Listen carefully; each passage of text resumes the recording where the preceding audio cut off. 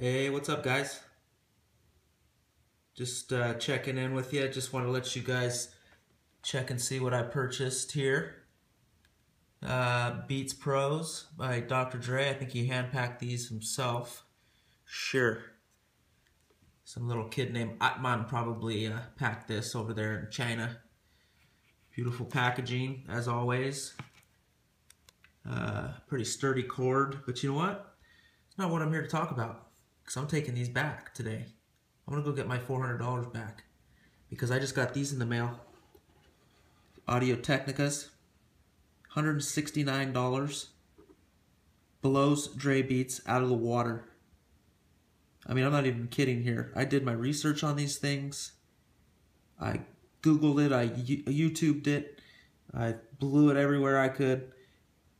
And let me tell you, there's not a single person on YouTube that says a negative thing about these things. These things are ridiculous. Okay, these Beats Pros, these are discontinued anyway, so you're probably not even going to find these. But any other speaker, these are $169. So get the fuck out of here.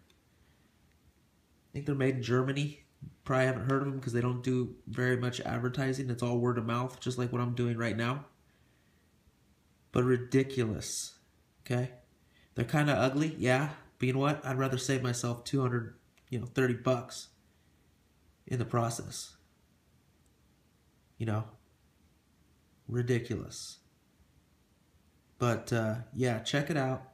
I'm gonna post this up online just so if there's any people that are debating it, there's really no debate here. I mean, you go online and you type up Dre Beats and you hear people say good things about him, you hear them say bad things. And hey, the Beats Pros, they don't sound too bad. But you know what? The price sounds like shit. You know? So I am actually on my way to packing this bitch back up, and I'm going to take it back to Best Buy and get my motherfucking money back. So, you guys have been warned. Audio Technica, ATH-M50x. Laters.